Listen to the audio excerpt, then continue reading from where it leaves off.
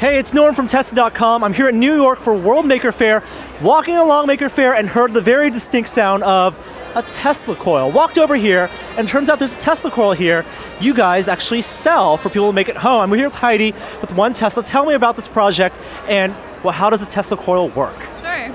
Back last winter, I met Bailey Wang, and the two of us are Tesla coil hobbyists. We love this stuff. We love high voltage, we love DIY. So we decided to work together and to make a DIY kit because we realized there's no easy way to make this at home.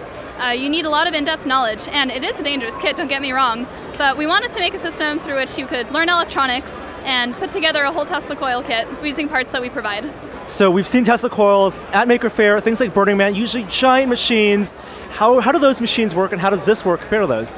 So they operate on a very similar principle. This one is called a dual resonant solid state Tesla coil.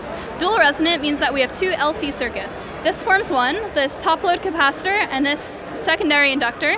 And the primary side of the circuit is this inductor and a capacitor that you find on the circuit board here.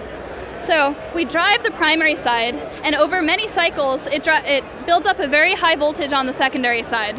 So that's the basic principle of a Tesla coil. It has transformer action, so these 6 windings here magnetically couple to these 1800 windings on the secondary, but we also have these LC tank circuits that over many cycles we ring up and can build up to extremely high voltages. We wanted to make it as modular and as easy to build as possible. So to that end, we wrote a 62-page user manual which describes how the Tesla coil works, how to put it together, step by step, and how to troubleshoot it. And then functionally, once you've assembled the kit, what can you do with it?